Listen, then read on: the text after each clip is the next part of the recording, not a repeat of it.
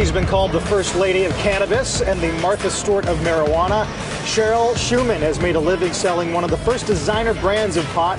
Costs more than $700 an ounce and is wrapped in gold. A recent cover of Adweek has her pegged as the first pot marketer.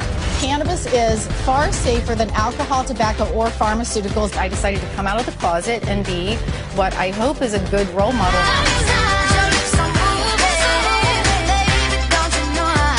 My name is Cheryl Shuman, and I'm the founder of the Beverly Hills Cannabis Club. When I was first diagnosed with cancer, I was really feeling ashamed. I was just completely disabled by a crippling depression. It's been hard.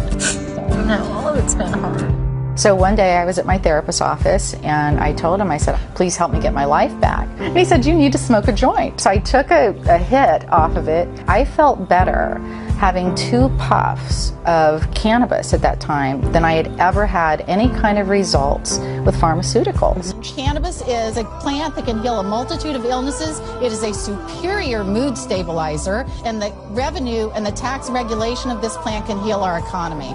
We want to see cannabis legalized federally by 2016, and I'm very proud to say that I'm the woman that's leading the way, and women are leading the way. Have we decided if you're going to have the cannabis-infused food or not? I told you it was cannabis-infused. What? Cannabis is an industry that will be worth $47 billion by 2016. The birth of a brand new industry. We've come up with a concept that's a mixture of cannabis culture and celebrity culture. It's not just getting pot in a baggie. We have 68 acres up north, and think of it as a 420-friendly resort that we want to take on a national level.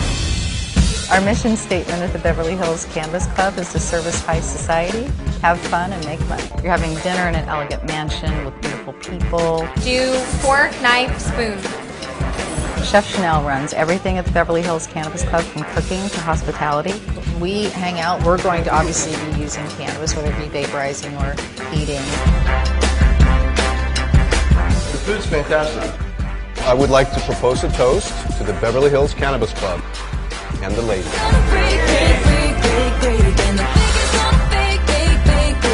Cannabis not only made me a better mom, cannabis made me a better human being.